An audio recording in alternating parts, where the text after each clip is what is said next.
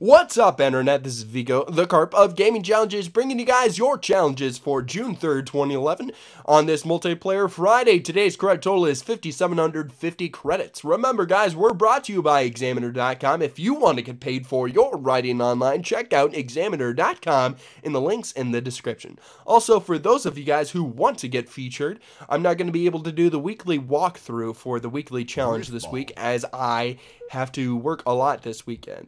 So if you want to get featured, just send your YouTube message to Gaming Challenges from your Bungie.net file share, and I'll feature you. Okay, the first challenge that we're going to be going through that we've already started is Horseman. Earn four multi-kills in multiplayer matchmaking game. This isn't going to be very hard. Play on Griffball, and you will get this challenge very easily, especially if you spawn kill them. Yeah, it's very easy. Okay, the next challenge that we're going to be working on is I'm rubber and you are glue. Earn one sticky grenade kill like that. Give me a thumbs up for easy sticky grenade kills. Give him a little teabag for that as well. But you're going to want to earn at least one sticky grenade kill in a multiplayer matchmaking game.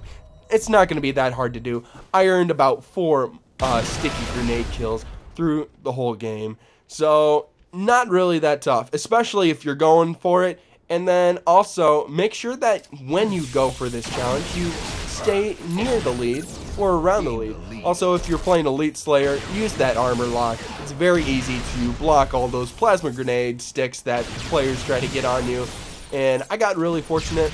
None of these guys used armor lock during this match, so I was able to easily win this game.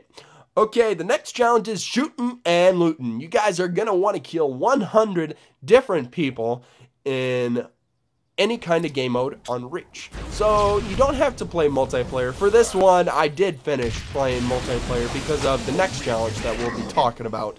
So 100 enemies might take a while, but if you play on Rumble Pit or The Living Dead, you guys will be able to finish this challenge a lot quicker than if you were to play like a team match. Or if you guys play a little bit of Griffball, as I suggested earlier, you could earn up to 20 kills per match. So that's definitely a good suggestion. But that's it for that challenge.